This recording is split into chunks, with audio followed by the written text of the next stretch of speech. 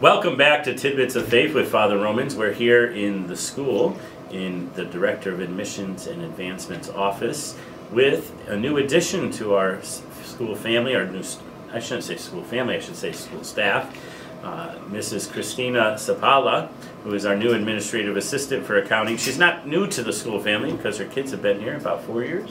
4 years. And so we welcome you to our team and to our ministry here, serving God's people and the school families that entrust their children to us.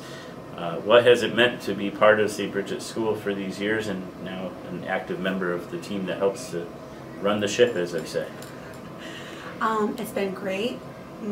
Both my children love coming to school every day.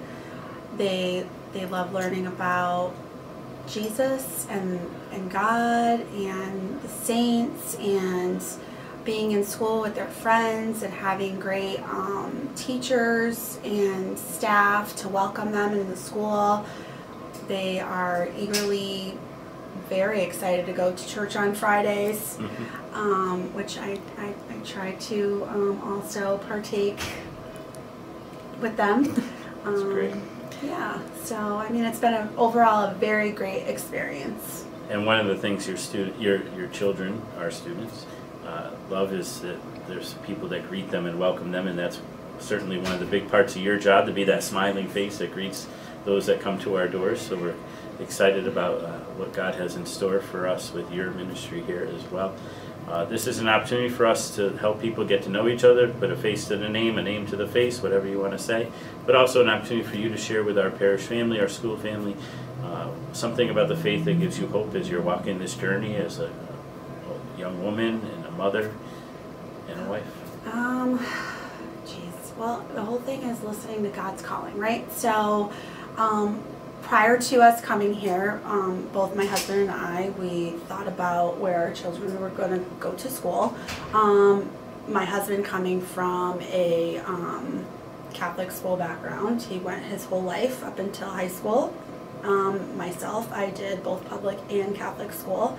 And we both decided that we would do the same for our children, that we would send them to a Catholic school just so it was more faith-based. That was very important to both of us.